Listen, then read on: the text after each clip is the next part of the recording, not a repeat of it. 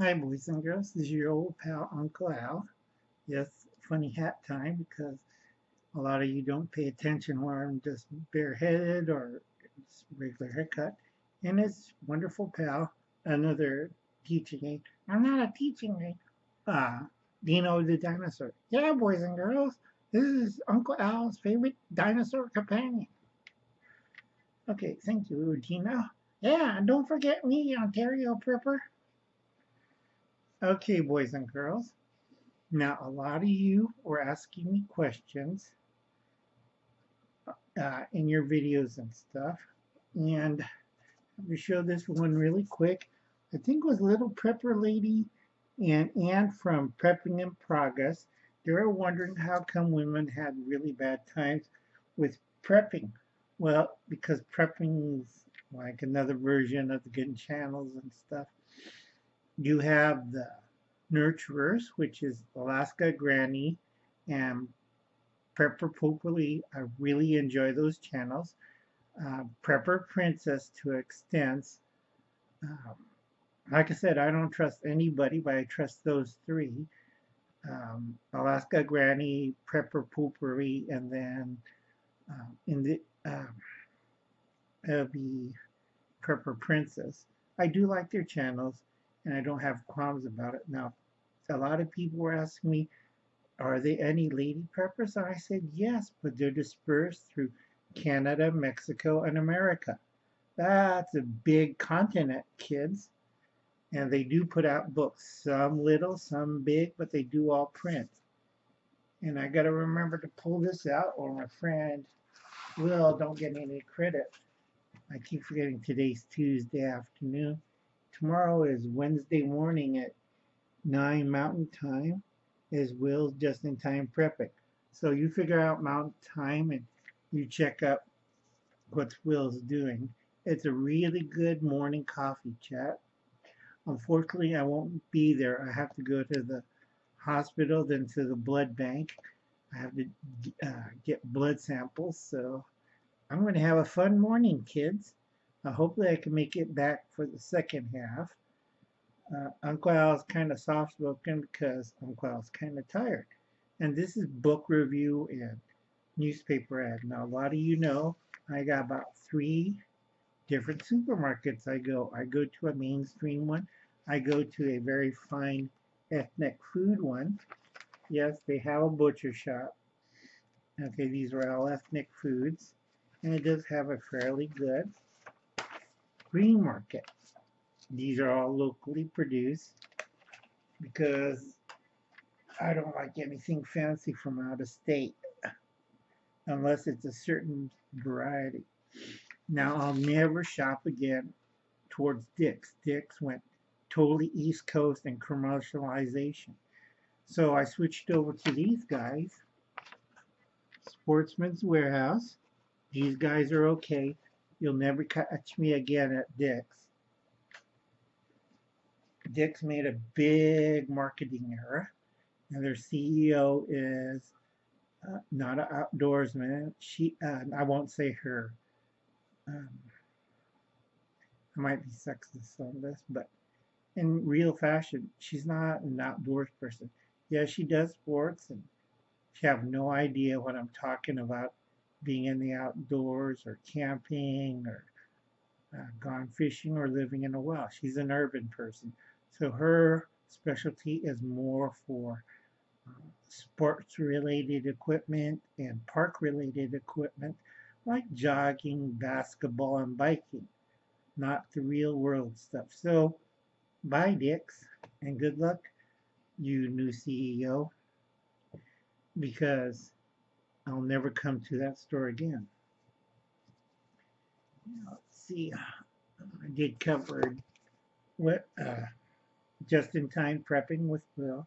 Still having trouble changing my about page. I'm still figuring out. My system says something's old or something. Now I did cover Little Lady Prepper. Go check out her channel and Prepping in Progress. They had some questions, and hopefully I can figure that. Given the correct answer, I had another information, but Got more cardboard than knowledge. Okay, first we got to go with the general information of the book review. I got to do this fast. For You People, 1 Second After by William Forstchen.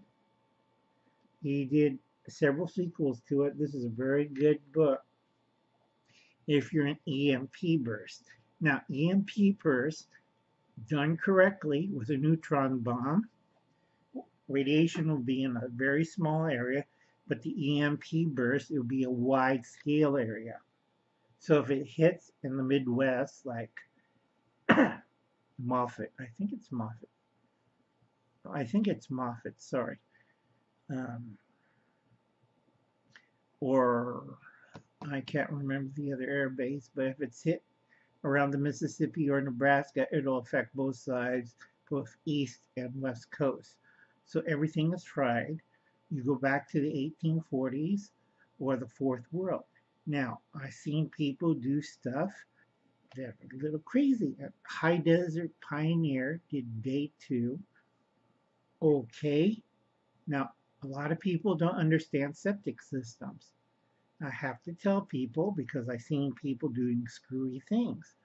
Now, once you take off those covers, you lose pressure. So don't go out in the leach lines.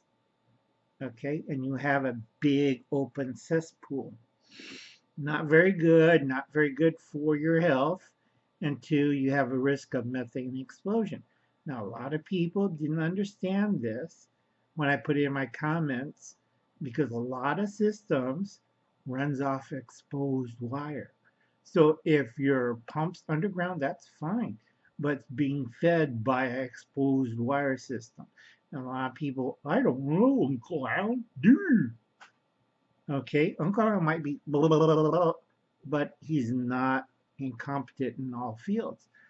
That one, you have to think about it. You lose pressure, so you have a big, huge container full of you know what, and it's not draining off into the leach line, but rotting there. Now, unless you want to do like the Chinese before, they in the 60s and 50s, go in there with a honey bucket and start dumping into your fields. Great way to get dysentery and cholera and a few other nasty diseases. A lot of people said, well, why don't you do your EMP one? Because a lot of people don't understand what's going on. Now, Russia, I'll tell a little bit.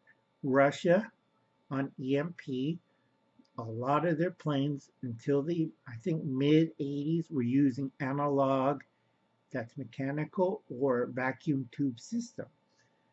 On the other hand, America was going in more into digital.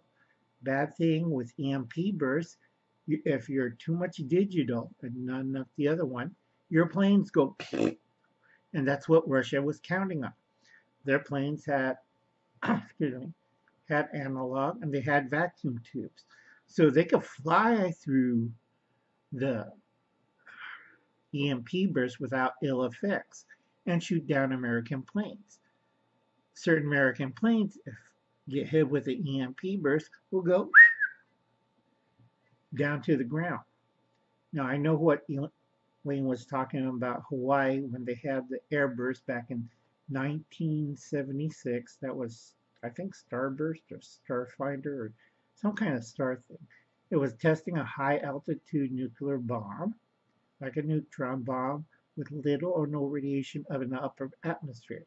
It fried everything from Hawaii to the Marshall Islands. Fortunately, we're still in analog and didn't affect too many systems. But the systems that were exposed got fried real good, which is AC systems, digital systems, and exposed wire. It played havoc on the islands of Marshall. Now, a lot of people couldn't understand this, and it took scientists over 25 years to finally figure it out.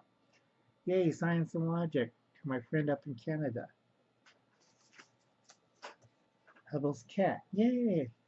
Really good videos. Go check out his recent video on the Fall Down series. Really good. Okay, let me put those over here.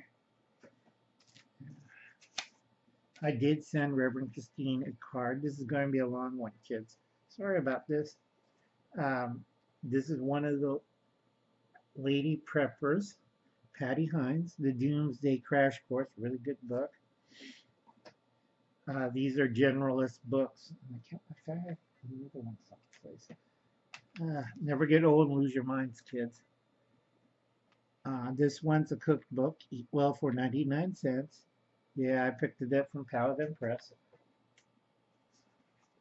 And a lot of you guys who are in the military who never read this, who's level higher than a sergeant, if you didn't read this, you have no idea on packing. Okay. I think I lost the book. Uncle Alan has too much stuff sometimes. Also, Uncle Alan's a little nuts. I thought I had. Oh, I got to do another video because I'm trying to remember where I put that. Shoot. Nope, I got it. This one's an anthology series, but it has very good women writers in it with the good guys. I hope you can get it. It's hard to find because it comes from a day where we used to use these. That's how old Uncle Alan is a survivalist. Oops.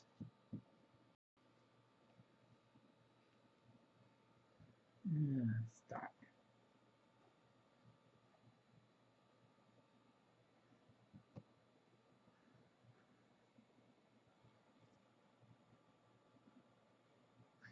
I can't tell if it's running or not. Never have an old system. Okay. This book right here had a glitch, so I don't know if you seen me videotape, but this is a really old book because it has a CD-ROM in it. That's how old Uncle Alan as a survivalist is. And I just noticed my sister went back up. This is written by Jean and her husband Samuel Spangenberg. It's about baking. Really good book.